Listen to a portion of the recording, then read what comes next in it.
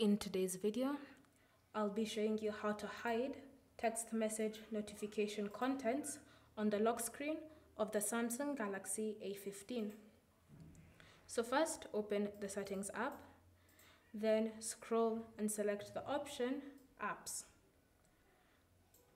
Under the Apps list, look for your messaging app, and once you found it, tap on it.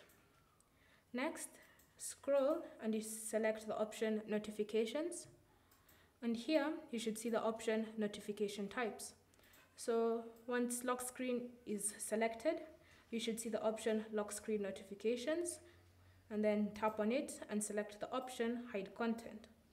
So this keeps your messaging notifications available on the lock screen but still hides what the message is about. Thank you for watching. If you have any questions or comments, leave them down below and we'll get back to you.